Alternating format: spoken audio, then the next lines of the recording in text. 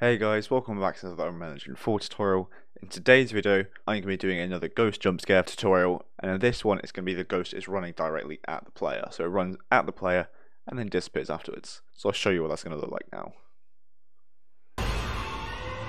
So as you saw, we walked into a certain area, it played a sound effect, and the ghost then ran at the player. And it is now gone as well. And if we walk back, we can't trigger this again. You can obviously make this faster for you, make it go a different length, different distance, again, go faster, slower, look different, anything like that. Obviously, your character will probably look better and have a better animation, as this is just a very quick one that I made in Fuse, like this, and then also got this animation from Mixmo. So it's not the best, so you can probably make this look a lot better. But this is just to give you the basic fundamentals. So I'll delete all this, and then I'll show you how to do it. So our first step, if you haven't already, is to create our ghost blueprint. So for me, I just duplicated the third person character or our player blueprint, do that by Control-C, Control-V, and then I simply just changed the mesh in here. So I selected it, changed the mesh to be my new skeletal mesh here for my female ghost 1, and then the animation, I just want this to be constantly walking or running at the camera, so that's the only time we're going to see it is when it's walking. So this is all I need. I don't need to make a blueprint thing, so I just changed it to use animation asset, and I changed the anim to play for that one, and then I also looped it like that. Once we've done that, another thing we want to do is change the collision of this. So all we want to do is select the capsule component up here, and then down the right we want to go down until we find collision, and then here it will probably be collision presets pawn. We're going to change this to custom, leave everything the same, but down here under pawn we're going to put ignore, and this basically means it will go through the player, so it won't get blocked by the player and then stop. This will then go through, which is what we want. So we can compile, save, and close that, as that is all we need to do there. Next, we're going to open up the level blueprint, so we can go to blueprints, open level blueprint, and this is where we're going to be doing the code. But first, what we need is a box collision, or a box trigger. So this is where the player is going to be to trigger this event. So up in the top left, if we get a box trigger like so, just put this in the level wherever we want. Make sure to scale it up to the correct size that we want. So I think for me, that's going to be good. And remember, this is where the player is going to pass through for it to then trigger this event. So I think there's going to be good for me. Go back into the level blueprint, right click and get a begin overlap event of that trigger box there, so we can zoom in, get that. The other actor we're going to cast to our character. So for me, that is the third person character, and that is because we want our player to be the one triggering this. And then out of this, what we're going to do is we're going to do as third person character, get the actor location, and then what we're going to do is come out of this, we're going to play sound at location. So this is just going to play that jump scare sound effect you heard, and it's just going to do it on the player. So then the sound, we can then pick any one we have. I've already got a jump scare sound effect, which I believe I got from freesound.org, so that works like that. So we can then use that, and what I'm going to do is open it up to get to more advanced settings, and the start time I'm going to set to 0.5 seconds, as there's a bit of a delay at the start of this, so I just want it to start like that, where the actual jump scare is. Then after this, we're going to come out of the play sound here, and we're going to get all actors of class. So get all actors of class like that, with the actor class as our ghost blueprint. So for me, that's female ghost 1 BP. Out actors, we're going to get a copy, and now we're essentially casting to it. So out of this, what we're going to do is get the actor location, like so, and we're going to right click split structure bin. That was right click on the return value, and then we're going to come out of the get again, and now we're going to set the actor location. So set actor location, plug that in there, and again right click new location, split structure bin. The X and Y will be the same, so go from get into set for the X and Y, and the Z, we're going to do something a little bit different.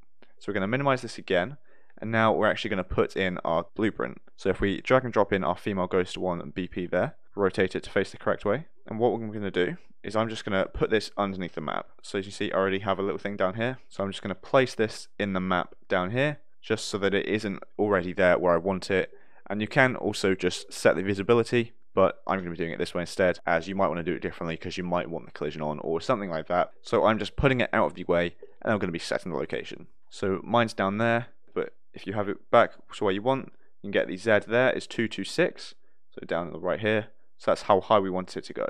So I'll put it back down there, go back into the blueprint, and set the Z to 226. And again, you can just set the visibility if you want. So I'll also show you how to do that. So if I just delete that, and then come out of this and set visibility of the mesh like that, plug that in there. New visibility will be ticked, and then if I put this back up to where we would want it, and then just make this not visible. So scroll down on the right, or just search for visible, mesh, unvisible like that. And so now that would work the exact same way as well. And so our next step is to come out with the set visibility, and we're going to get an AI move to. So that one there, AI move to.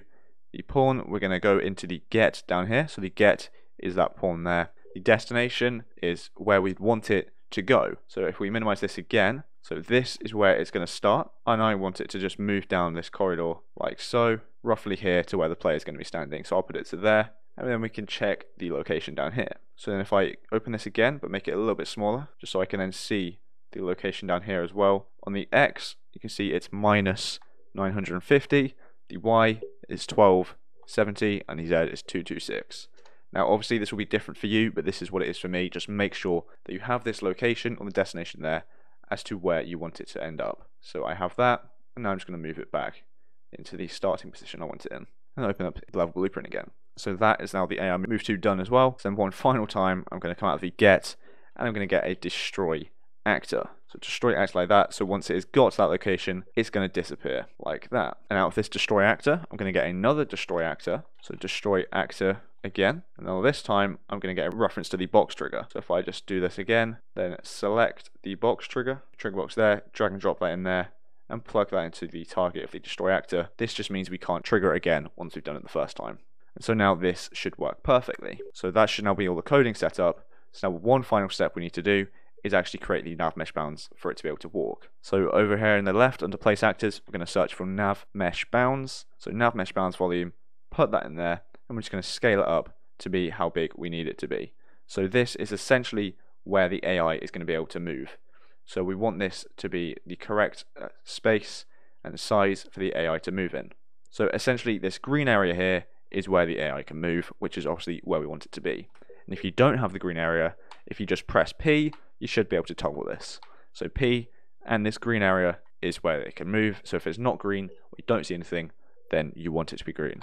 So again, P is to toggle that. And then I'm actually also just going to change the movement speed of this ghost. So I open up the blueprint, go to character movement, and go to the max walk speed. For you, it'll be default with 600. So I'm going to set mine to 1200, or something a bit faster like that. You can customize that to be how fast or slow you want.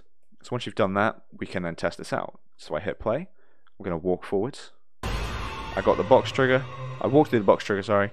So it then played the sound effect. The ghost ran at me, and now it has also disappeared afterwards. So that works perfectly. So I'll show you that again. It's not there. I can't see it at all. I walk through the box trigger. It appears, and then it runs at me whilst playing that sound effect and disappears afterwards. And so that works perfectly.